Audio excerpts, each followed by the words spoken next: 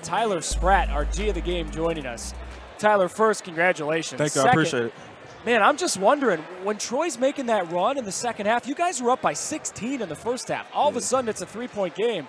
What are you guys thinking about?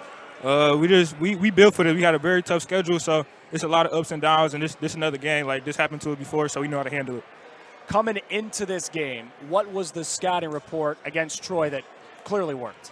Coach told us that they have 4 players. I think, no, three players shooting over 40%. So we were trying to watch out on shooters. And we knew they were not the best at rebounding, so I knew I could get multiple rebounds and help the team.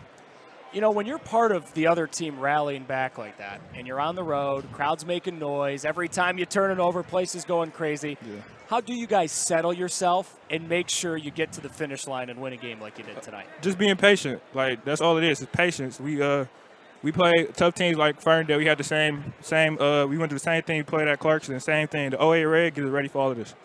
You had 10 rebounds tonight. I swear half of them were offensive rebounds. Yeah. Why are you such a good offensive rebounder? Got a 6'11" wingspan. That's really all I can say. And it's a mentality. When I started playing basketball, I was a center, so I just kept that with my game.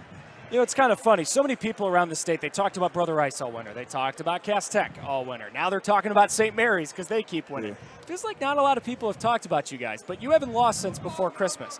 What do we need to know about North Farmington if we haven't learned it by now? Just stay awake. That's it. We try to make a name. Just stay awake. Just stay awake. And getting ready for Wednesday. We'll all be awake for that game against St. Mary's. What's it going to take to beat a team that has just beaten Brother Rice and UND in back-to-back games? We just got to play like ourselves. We're a very good team. We're unselfish and moving the ball. So we just got to play like ourselves, and we're going to pull it out. Tyler, congrats, man. Thank you. I appreciate it. North